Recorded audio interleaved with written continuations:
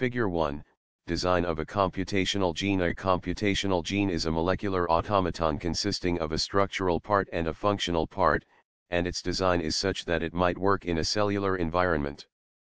The structural part is a naturally occurring gene, which is used as a skeleton to encode the input and the transitions of the automaton, Fig.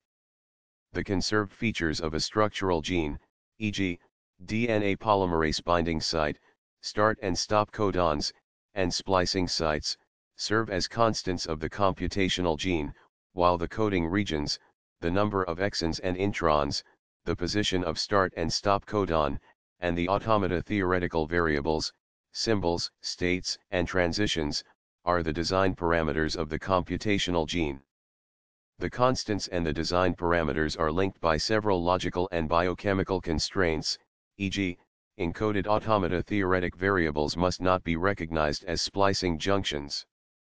The input of the automaton are molecular markers given by single-stranded DNA, ssDNA, molecules. These markers are signaling aberrant, e.g., carcinogenic, molecular phenotype and turn on the self-assembly of the functional gene.